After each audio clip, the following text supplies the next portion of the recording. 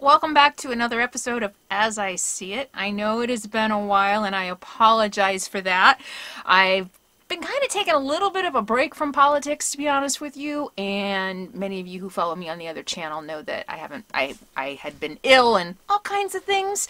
If you're new here, this is the channel where I talk about politics, current events, social issues through the lens of history. And if you happen to land here because you saw my face, just to let you know, this is the channel where I talk about politics. So if you don't want to hear politics, go back to the other channel where I don't talk about them quite as much. But this is definitely where I talk about my thoughts and philosophies and things on politics.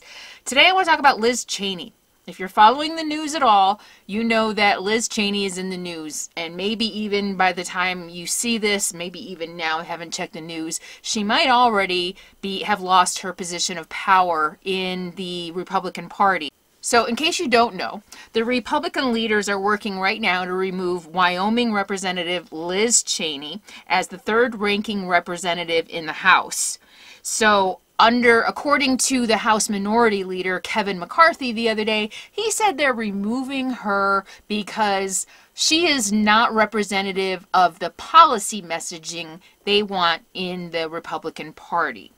Okay, so Kevin McCarthy's excuse for removing Liz Cheney from power in the Republican Party is that she's not really representing the policy of the party. So hold on to that thought.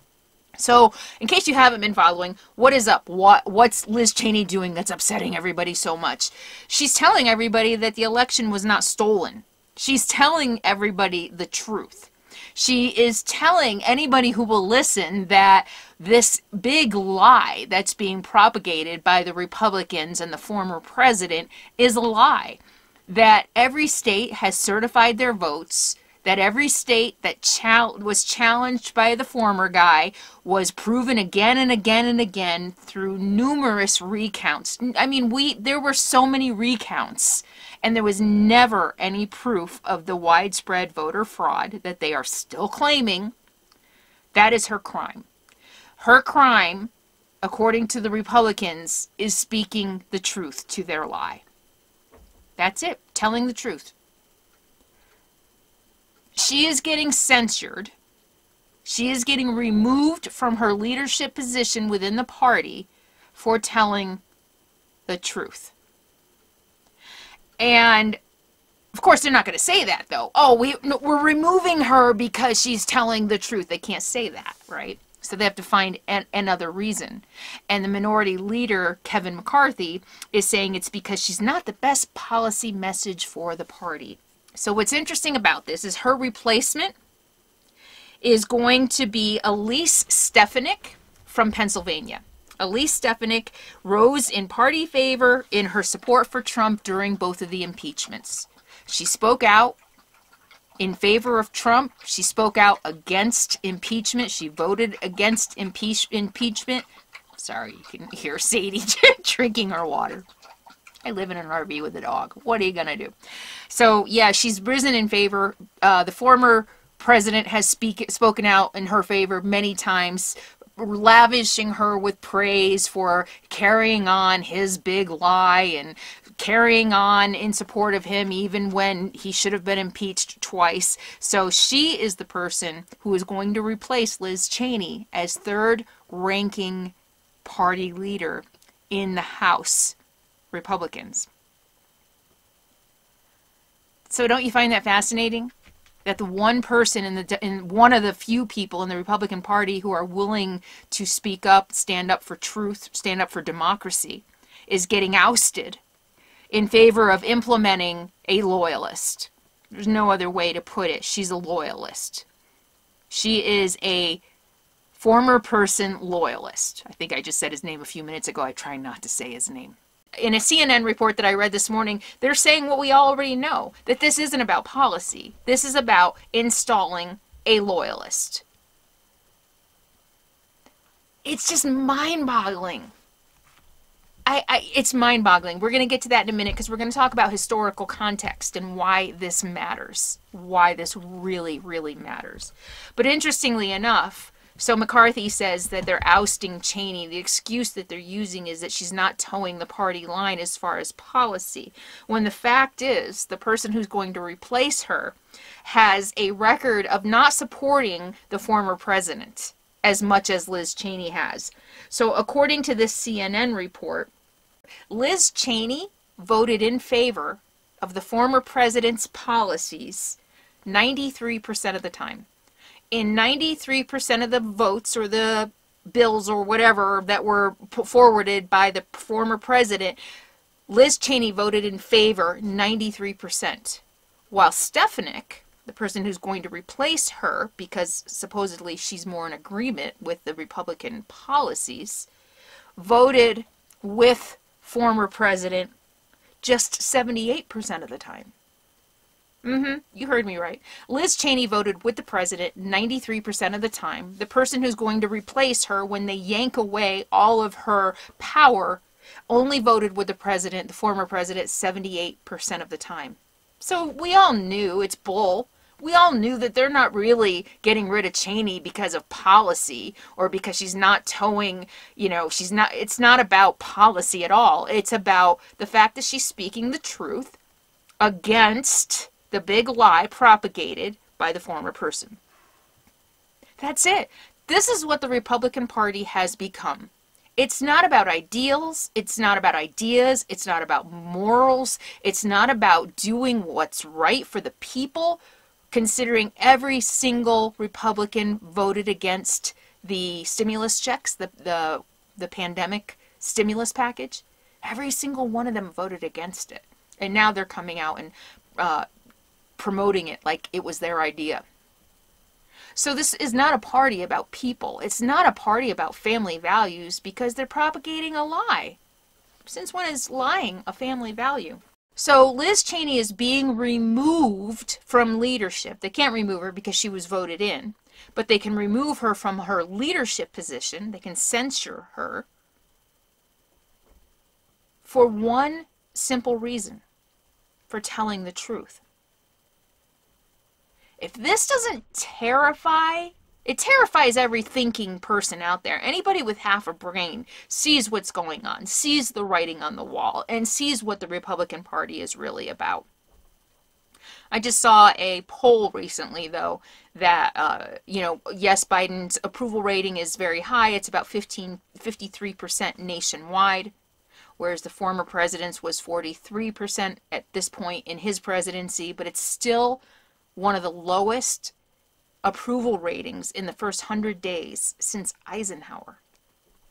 So while Biden is more popular than the former person by 10 points, he's still lower in popularity despite all of the amazing things I think he's been doing since he took office.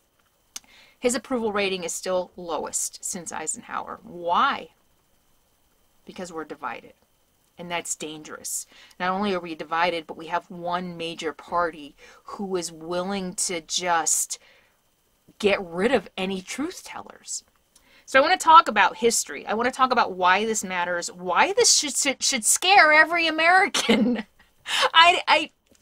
We know, but so there's several examples in history that I could draw on about the dangers of removing truth tellers and removing people who don't agree, instead of incorporating them into the party and having, I know from my own professional experience, that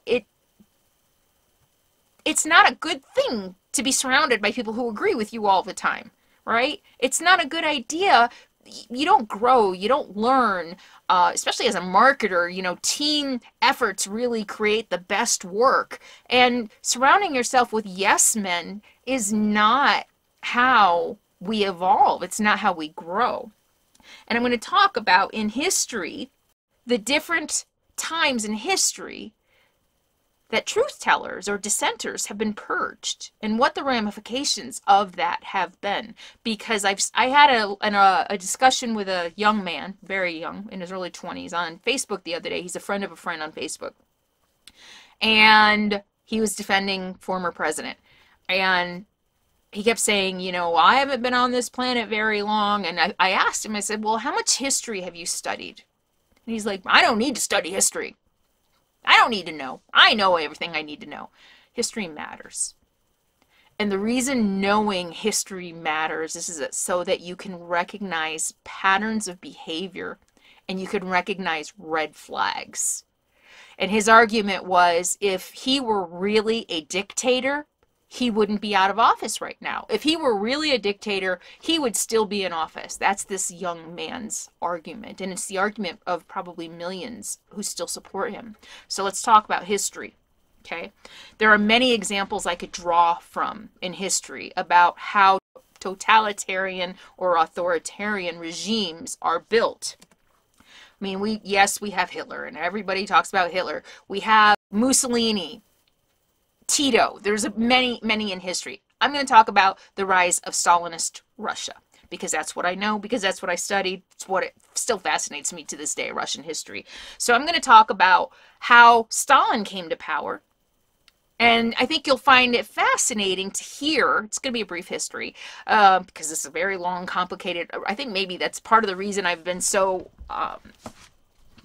intrigued with Russian history. It's just complicated and complex, and there's a lot going on.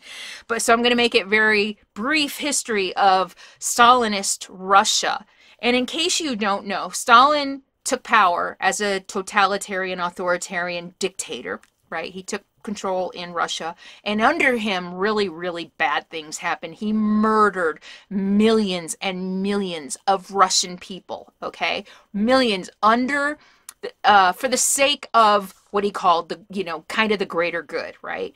A Marxist. He was a revolutionary Marxist, and we're going to talk more about that in a minute. But let's go back to 1903, okay? Because it's really important to understand the foundation under which he came to power.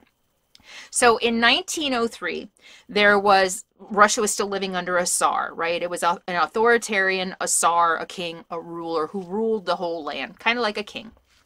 And Vladimir Lenin, who was the predecessor to Stalin, was the leader of the Democratic Labor Party. One of the leaders. There were two really big leaders in the Democratic Labor Party representing the workers. So this is the Labor Party. They represented the workers under the Tsar. I think it was Nicholas. I should have looked that up. The Democratic Labor Party representing the workers and the people of Russia, opposing the Tsar's authority and all the bad working conditions of the labor of the everyday, the masses in Russia.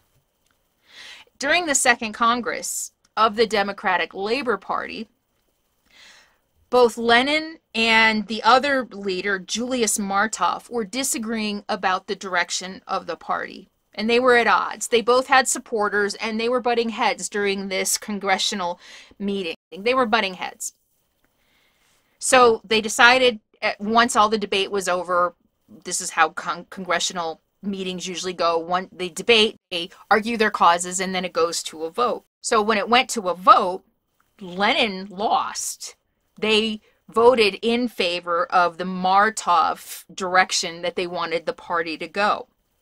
But Lenin wasn't going to accept that. He's like, no, okay, I don't care, we lost. So he broke off and created his own party. So he created a party called the Bolsheviks. The Bolshevik Party was born when Lenin lost the vote within his own party. And he branched off and said, yeah, sound familiar? Kind of see, this is why history matters. Here's a fun fact. So Lenin, who was the minority, right? The whole Democratic Labor Party voted. Lenin's faction lost, but he broke off and created a party called the Bolshevik Party. And Martov's party became known as the Menshevik Party. Here's a fun fact. You know what Bolshevik, you know the root of that word in Russian? Bolshoi. The root of that word is Bolshoi, which means greater, more, big. Right? And the Menshevik Party, led by Martov, which was the leading party in the vote, the root of that word is, if I remember how to pronounce my Russian alphabet correctly, is menshistva. Menshistva. The root of the Menshevik Party is menshistva, which still means the minority. This is why words matter. And we have Trump now coming out, so we've been calling his lie about winning the election, the big lie. He came out yesterday and said, from now on, this election is going to be known as the big lie. The big lie because they stole the election from me. Words matter. It can be twisted and morphed. And when Lenin decided he was going to name his minority party Bolshevik, which means majority, it changes people's perceptions. He became forever known as the Bolshevik Party, which means more, which means majority, when it wasn't. So if you think about it, isn't this kind of what the Republicans are doing?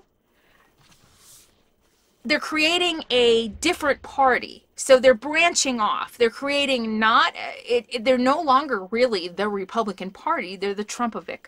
I'm going to call them the Trumpovics. They are the Trumpovic Party.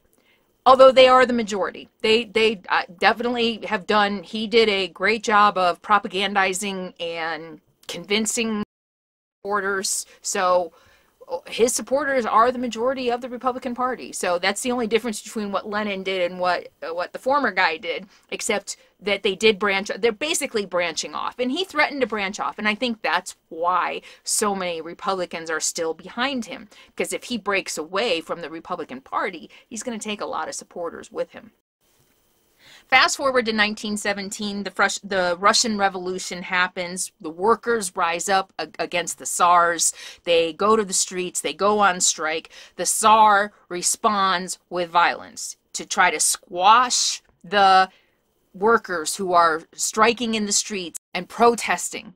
The Tsar responded with force. He sent his armies out to squash them, and this literally went on for like a couple of years. There were continuous battles in this street where the workers were going on strike, and it just created chaos among the Russian people and more tension as they became more and more divided. More tension against the powerful elite and the workers, those in power having the armies to try to crush down and squash the workers who were protesting and striking and trying to force them back to work. And it just created chaos until Germany declared war against them. Around the beginnings of World War I, Germany declared war on Russia, and a wave of patriotism swept across the land in Russia, as all of the workers forgot about their grievances against the Tsar, took up arms, joined armies to go fight the Germans. And then all that fell apart because they discovered that the Russian war minister was colluding with the Germans. He was helping the Germans in their efforts to take over Russia. And the workers were going to the front line, fighting the Germans literally with their bare hands. They were starving. They didn't have clothes. They didn't have firearms. They didn't have weapons to fight. And so that created, again, more chaos. So this wave of patriotism was, again, erased by the disparity in the society of the Russian people. Once again, the workers were left with the brunt of all of the work and forced to go to war and the Bolsheviks use this once again. Here we are, the workers, the average working man, fighting for the elite, fighting for capitalism, fighting for a system that doesn't care about you. And so the Lenin and the Bolsheviks were able to use that to create further divide, further chaos, further turmoil within society. And the 1917, so a lot happened in this 1917 time period. There was a civil war, there was the revolution. Basically, what happened is it led the Bolsheviks to seize power through armed revolution in 1917. So basically, through all of this turmoil and chaos of the World War I and being invaded by German and all the chaos that was created during that time allowed an opening for an armed revolution. And this is what Lenin always wanted. And if you don't remember my video about socialism, the two different parts of the two different theories of socialism. One is violent revolution, and that's the one that Lenin believed in. Check out the video up here for the rest of that. Lenin believed that the only way to implement socialism was through violent revolution. And he used the chaos of the heels of the Civil War, the heels of being invaded by Germany, and all the chaos from the German war minister being a traitor, he used that to seize power. And once the Bolsheviks seized power under Lenin, they started to transform society. His whole idea was massive, widespread transformation of society for the people. It's all for the working people. It's all for you. We care about you, the working people. Against capitalism. Capitalism is the evil, is the enemy here. And so they started a whole program to take away private property and pitting really the low-level people. There were different layers of farmers at the bottom, and they started really pitting them against one another and just, creating more chaos and turmoil. So Lenin implemented his plan to create a Leninist Marxist society within Russia, and, he was working toward that up until 1924 when he died. And when Lenin died in 1924, so Stalin had been there throughout this. He had ingratiated himself. He'd become more visible to Lenin and more helpful to Lenin, and so he became a party leader throughout Lenin's regime. And when Lenin died in 1924, he outmaneuvered all of the other people within the party to take control. He outmaneuvered all the other people in the party so that by the early 1920s, he had taken control, complete control of the Communist Party. They also changed the name of the Bolshevik Party to the Communist Party. And by the late 1920s, he had stripped away all the safeguards and anything that was in place to make it more of a socialist, group effort. By the late 1920s, he'd completely gotten away, just decimated anything that was in his way to become a dictator. And by the late 1920s, he had become a dictator of the Soviet Union, of the Communist Party. And what he did once he gained power was, again, under the guise of implementing socialism for the people, is he started these 5-year plans, which were going to collectivize agriculture and industrialize the Soviet Union and make them the utopia socialist nation on the planet. And to him, the ends justified the means.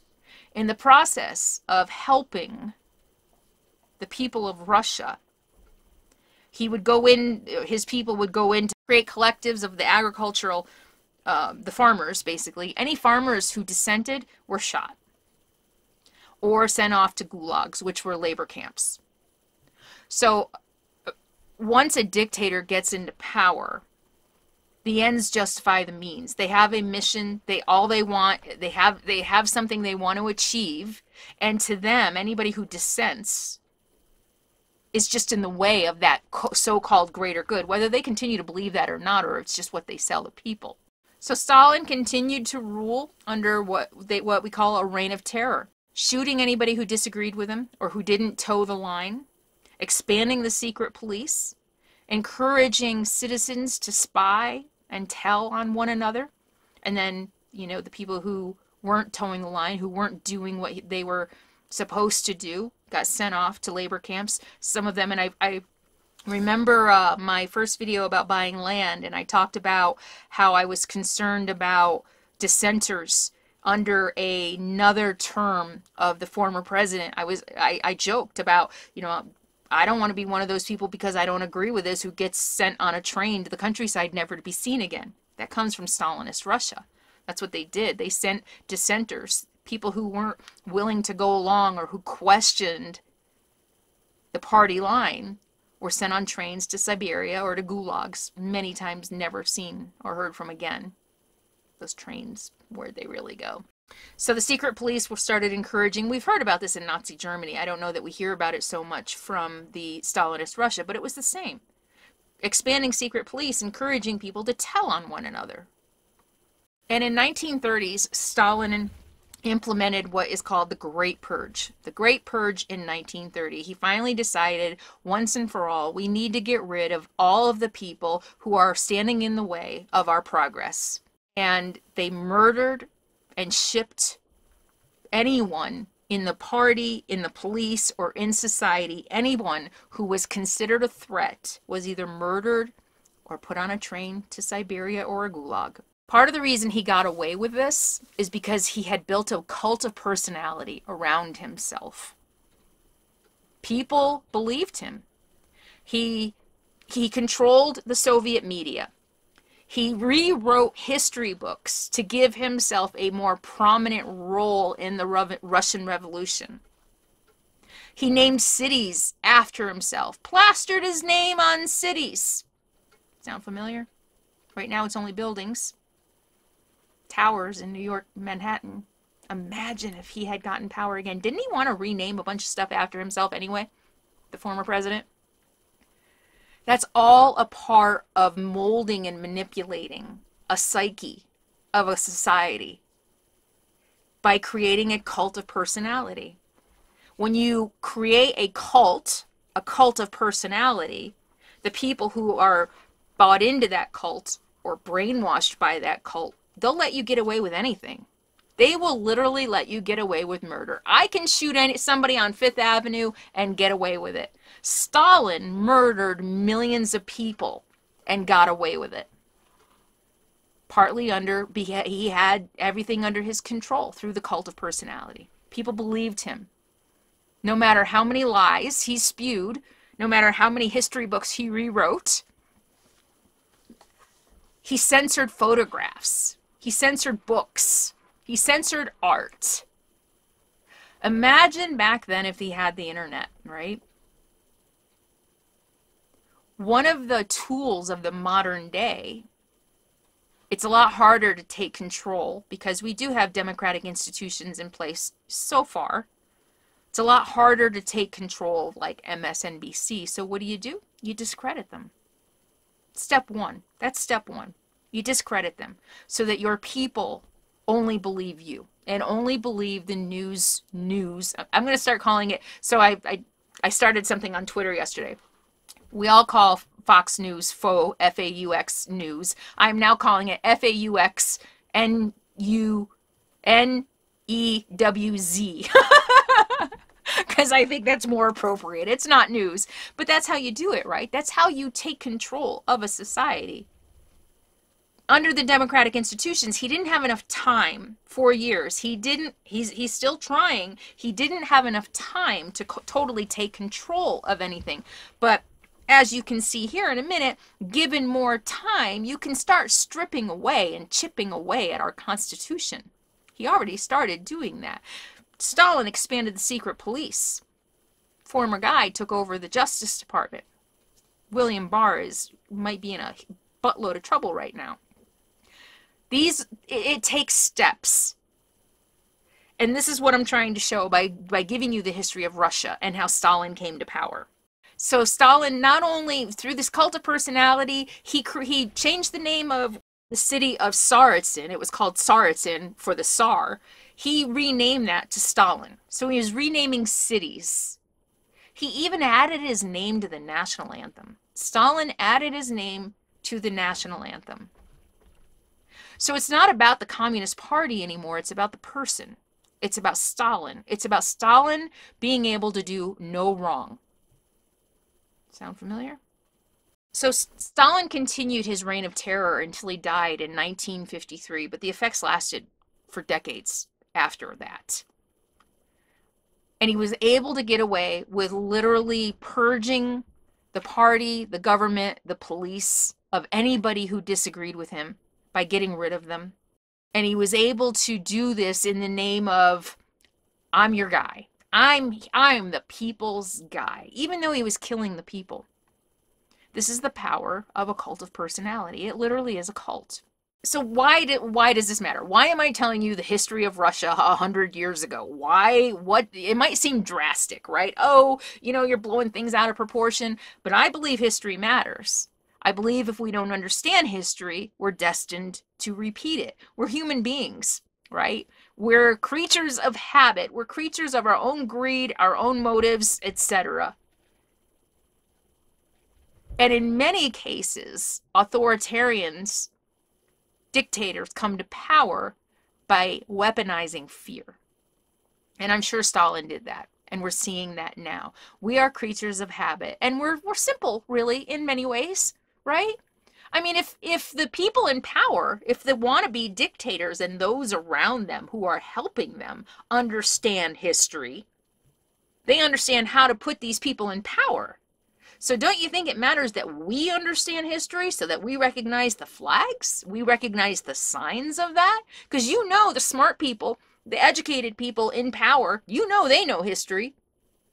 You know that they're banking on you not knowing history and are going to let them get away with this. And that's exactly what the Republican Party's doing. They think their audience is stupid. They're banking on them not seeing the signs. They're banking on them not having enough self-awareness to understand that they're being manipulated. Just like Stalin did in Soviet Russia 100 years ago. I can't say it enough. The people who are trying to control you know history. They know what works, and they're counting on you not. Another reason I bring this up is because the argument is that if the former president were really a dictator, he wouldn't be out of office. He'd still be in office. And I've used the example of Hitler for a long time. Hitler's first attempt at seizing control failed. And in fact, he was put in prison. So the first coup attempt by Hitler failed, and he was put in prison where he wrote Mein Kampf, which is My Struggle in English, and that gained him more of a following of a cult of personality. So that by the time he got out of prison, his support had grown drastically and created a playground, for lack of a better word, but created an atmosphere for him to be able to seize control. He learned from what he did wrong the first time. Yeah. Same with Stalin. Stalin didn't just wake up in 1903 and try to seize power. He didn't like try to kill Stalin or try to rise in the party overnight. No, he sat back. He bided his time. He waited. This is what smart, cunning, criminal sociopaths do. Right? If he had tried to overthrow the government in 1903, he may never have come to power in 1923, I think it was, when Lenin died. He would have been ousted. He would have been exiled. Same with former guy. He tried. Boy, did he try. He tried every tool in the toolbook. Luckily, our democracy and our Constitution hung on by a thread. But that doesn't mean it's over. We are seeing a wannabe dictator who is building his cult of personality. Hitler was in prison, wrote a book. Did you hear that former guy just started a blog? He is not letting go because he knows. Because the people around him, I don't believe he studied history, but I believe the people around him and the people who control him, I still think he's controlled by Putin. Putin knows history. Right? Right? Putin is Russian. Putin knows Russian history. Putin knows how Stalin came to power. Don't you think? It sounds an awful lot like what's going on here, doesn't it? Create a cult of personality so that people will believe you no matter what. They'll let you get away with murder because they will believe that you really care about them, just like Stalin did. Stalin had his people convinced, I really care about you. So the fact that I'm killing your neighbors, I'm doing it for you. Right? Don't you believe me? I'm doing it for you. They were bad. They were against you. They were your enemy. Pitting friends and neighbors and family against one another.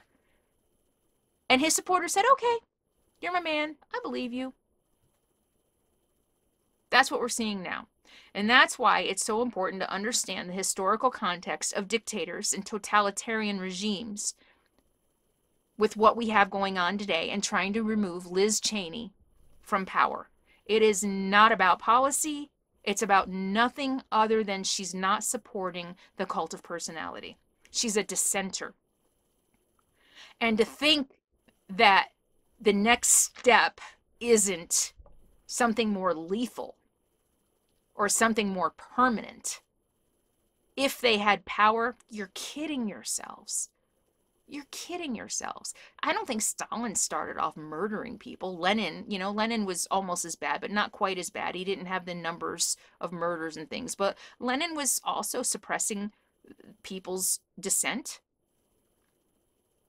And when Lenin was suppressing people's dissent in maybe more subtle ways, removing them from power if they didn't agree, so silencing them because he controlled the media. So they didn't have a platform, they didn't have a voice. Where were they going to speak their dissent if they didn't have a platform and if they were no longer in power? Then Stalin comes along and he's just like, yeah, that's not enough. They can still be powerful. They can still be organizing in churches and cafes. That's not enough. We need to get rid of them. When I was preparing this video, the one thing that kept crossing my mind was slippery slope. This is a slippery slope if we ever saw a slippery slope. This is a slippery slope with water and Vaseline and oil and every slippery substance you can imagine. We are this close to just sliding off the edge into something that none of us wants. And I'm amazed that the very people who think this is okay, that censuring Liz Cheney, stripping her of her leadership and her power within the party simply for telling the truth, don't see that slippery slope. But heaven forbid you should wear a mask. Oh my God. That's a slippery slope into taking away your rights. When we take away the right of someone to tell the truth, and that's what they're doing, they're punishing her, they're setting an example. Not only is it saying, yeah, that's not cool, it's taking, it's threatening. It's taking away her career. It's threatening her career. It's threatening her livelihood. It's warning other people that if you speak out, this is what's going to happen to you. Same fear tactics used in Stalinist Russia by the secret police. Don't speak out. Your neighbor might tell on you, and you'll lose your life, or you'll lose your house, or you'll lose your land. What the Republicans are doing right now with Liz Cheney is saying, don't speak out. Don't you dare speak the truth. You will pay. And one more thing before I close. The Republicans want us to fear socialism. Oh, those socialist radical Democrats and those socialist libs, and they want to take all your rights away. They want to, don't wear your mask. They just want to strip you of your rights. While at the same time implementing the tools, using the tools, the strategies, the fear tactics, the cult of personality, using all the same tools that socialist, communist Stalin used to control his people. So you have to fear socialism, but don't look over here while we're using all the same tools the fascist socialists used to control their people. I don't know. I've been struggling with making videos on this channel because we're not out of the hot water yet. These people are still powerful, and I'm afraid they're getting more and more powerful behind the scenes. And it's a scary time. It's a scary time when people are punished for telling the truth. All right. What do you think? What are your thoughts on this? I hope you found this interesting and fascinating, maybe learned a thing or two, maybe also give you some tools when you're speaking to your Republican friends and family, maybe help them see. And again, I think the biggest argument right now is really, if you don't understand history, the people who are trying to control you do. Yeah. All right. I'll see you next time. Thanks so much for being here. Good luck. Speak truth to power whenever you can. Bye.